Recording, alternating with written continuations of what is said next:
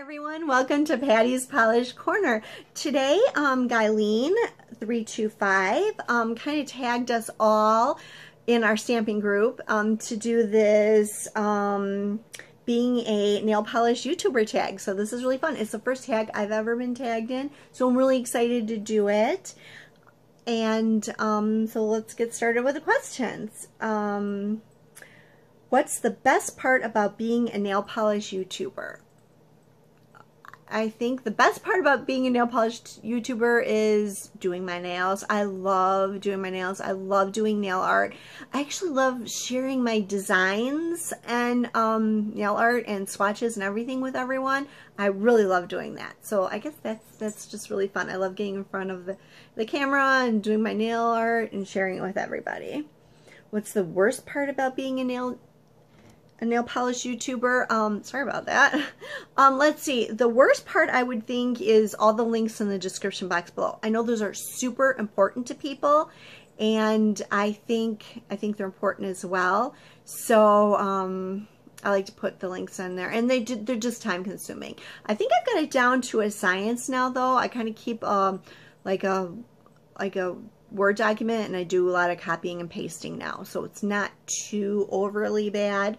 Another bad part would be when you forget to turn the camera on, or you think the camera's on and you're filming and you're not really filming.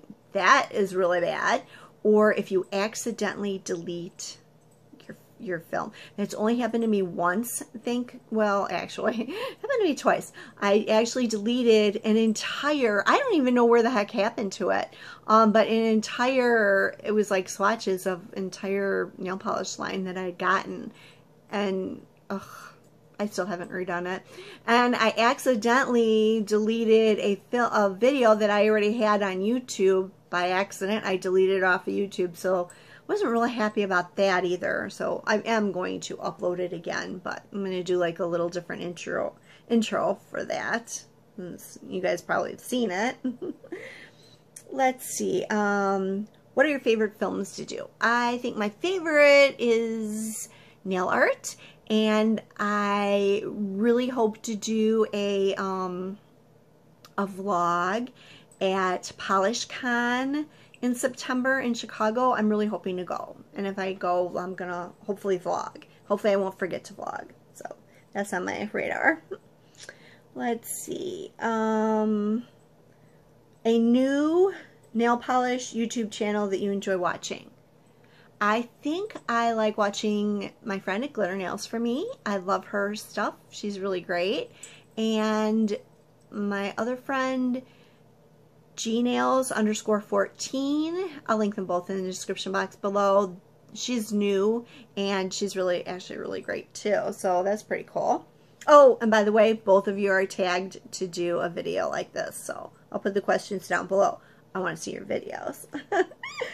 Let's see, and what your friends and family think of you being a nail polish YouTuber? Well, most of my family just ignores the fact that I'm on YouTube. They don't acknowledge it at all when I try to talk about, you know, nail art and how I did a video or showing them my pictures. They have no comment at all. I have no idea. They're crazy, let me tell you. My daughter, though, she loves it. She actually was Googling something, and I came up with one of my videos on Google, and she's like, "Mom, you're famous." That was really cool.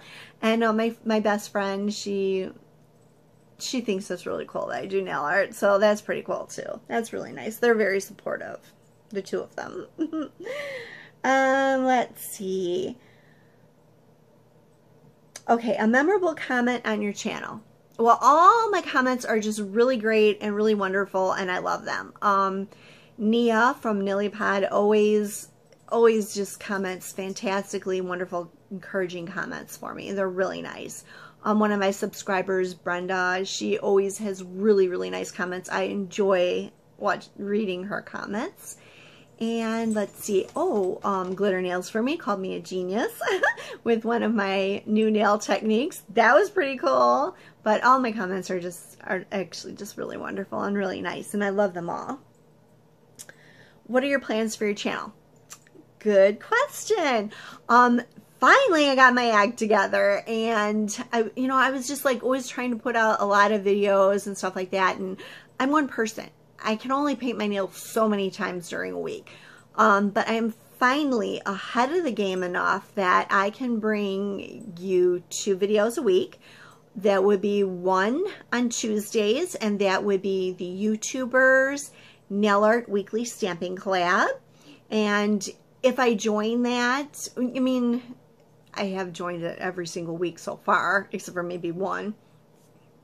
So that's my plan, is to keep going with that.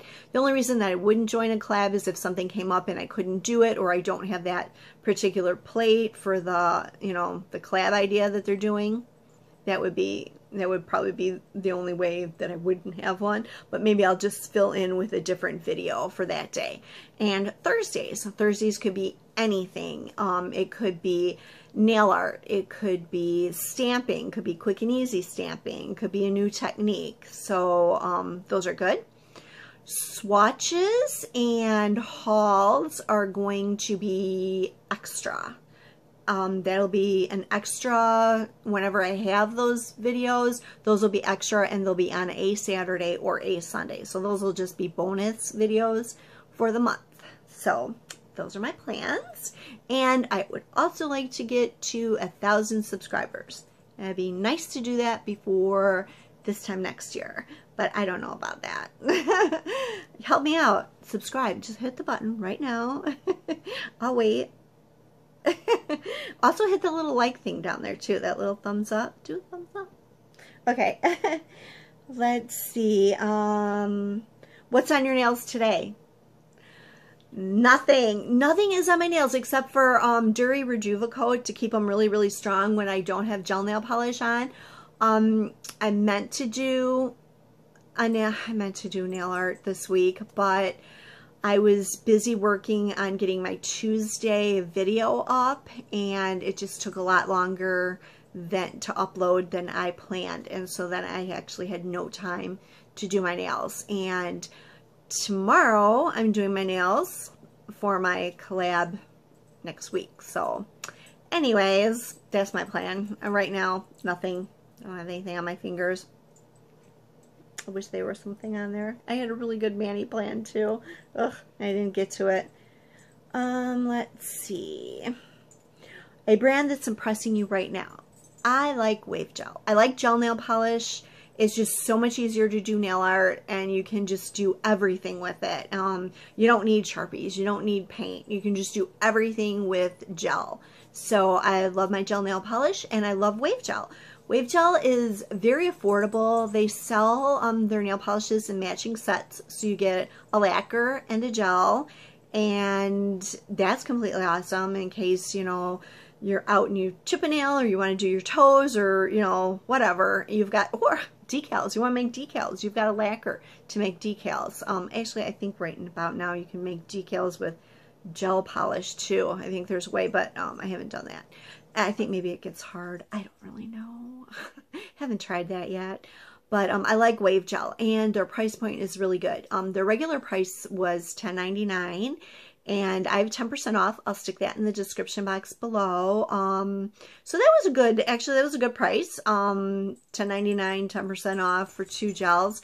However, recently, I think it started sometime at the end of last year, and it's still going on. They've lowered the price point to kind of get other people interested in their brand and to try it out. So they're now $8.50 for a set, and they have the matching gel and lacquer sets, but they also have cat eye now, and they've always had mood gel. So those are completely awesome, and those are $8.50, and with my 10% off, that comes to $7.65. Best thing yet, they don't charge for shipping. You can order 1 nail polish and you'll get free shipping. There is no minimum, no maximum that you have to order to get the free shipping, but it is to the US only. That's the only drawback.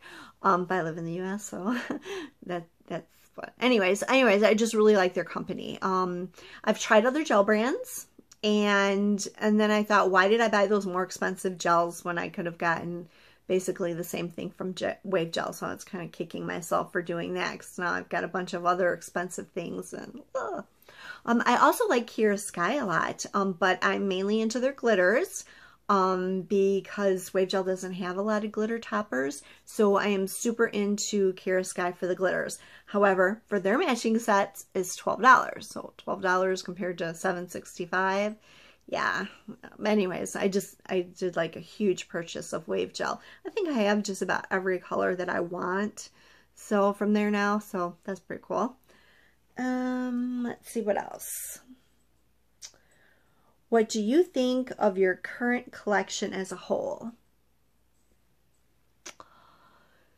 Well, I think I have a pretty good collection. I don't think it's too crazy or anything like that. I do have a lot of gel nail polish, but I like to polish my nails, and I think maybe I went overboard in the pinks. Yeah, maybe I did. I have like a lot of pinks. I don't know what got into me, but I have a lot of them. I don't know why I felt the need to have every shade of pink that Wavegel just about made. But I did. I don't know. I think that's probably my only really like wild thing. The rest of it I got pretty cheap on sales or from beauty supply places, or like really good sales.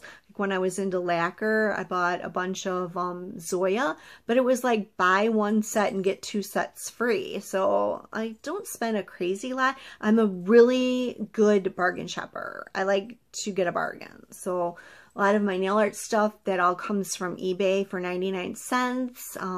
Yeah, I hit the sales, I hit the bargains, I keep it cheap. So, or inexpensive. It's not cheap stuff, but it's inexpensive. So I can afford to have a little bit, you know, a little bit extra, a lot maybe. I don't know. I don't think it's too much though, not really.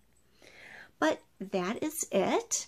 So I hope you like this. Remember, glitter nails for me, and G nails, you guys are tagged. So I hope you liked this video. If you did and you haven't given a thumbs up yet, what are you waiting for? Give it a thumbs up. Be a subscriber. Thank you for watching. Bye for now.